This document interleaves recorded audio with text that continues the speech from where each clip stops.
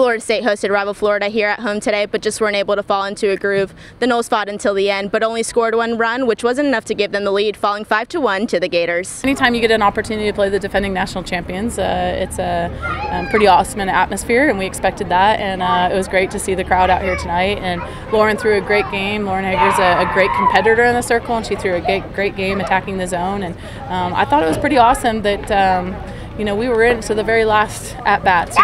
Who else do you want at the plate but Maddie O'Brien? And we were there for, one swing to get something going. So I love the fight.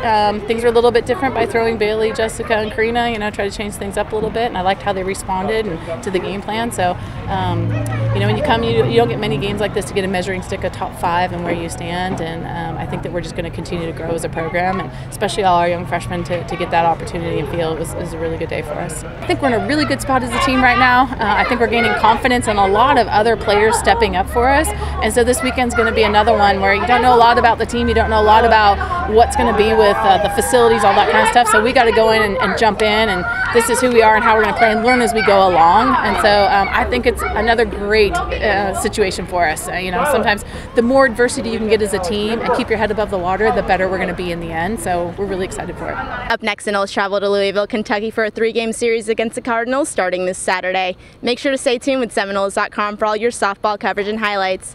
Reporting for Seminoles.com, I'm Tanya Haneo.